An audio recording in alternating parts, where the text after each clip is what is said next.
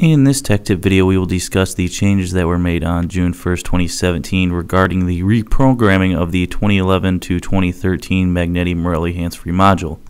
wiTECH will no longer support the reprogramming of these ECUs. If the user enters into wiTECH, they will still see the lightning bolt and whether or not the ECU is up to date.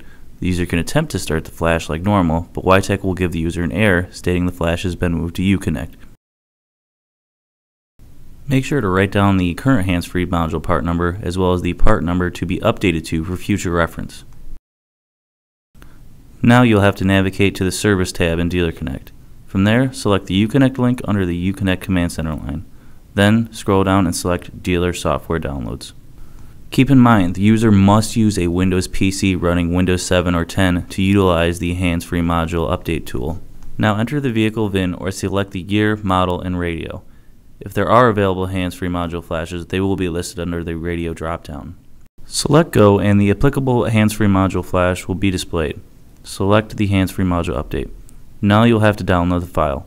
The user will have to select Mac under the selected OS. Keep in mind the user must be using a Windows PC to perform the flash. Selecting Mac is only used due to the format of the file. At this time, if the user selects Windows OS, the file will not be available. Once the file is downloaded, it will appear in a .zip format. You will have to extract both the items in this .zip file. This can be done by right-clicking the file and selecting Extract To. Now that the user has extracted the files, run the hands-free module USB flash install file. This install file will install the application that will perform the flash on the hands-free module. You only need to install this file the first time you perform a hands-free module flash. Once the installer is opened, run through the on-screen prompts to complete the install. At this time, the application does not automatically create a desktop icon or shortcut. To do so, you will have to navigate to the C drive, Program Files 86, Chrysler Group LLC, then Hands-Free Module USB Flash.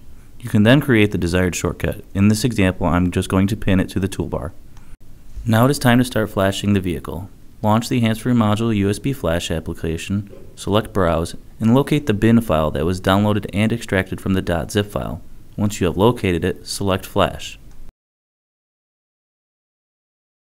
The next screen will notify the user of any links to knowledge base articles that may assist the user during this flash process. Select OK. This screen will prompt the user to connect the needed cable to the applicable vehicle and to the PC. For the 2011 to 2013 Magneti Marelli hands-free module flash, the Charger 300 and Dart will use the orange cable, while the Journey will use the purple cable. The hands-free module in the Charger 300 and Dart is located under the driver's side kick panel. To access the hands-free module, you'll have to remove the instrument panel left end cap and the two screws for the knee blocker panel. Then you can pull down the knee blocker panel. For the Journey, you'll have to locate the USB connector located on the driver's side next to the DLC. Next, the user will have to locate the hands-free module fuse. The Charger 300 and Dart will be fuse number 23 in the trunk. The Journey will be fuse 131 under the passenger side IP. Once the user selects OK, remove the fuse. Now that it is removed, select OK, and the user will be prompted to plug the fuse back in. This is to power cycle the hands-free module prior to starting the flash. Now hit OK and the flash will begin.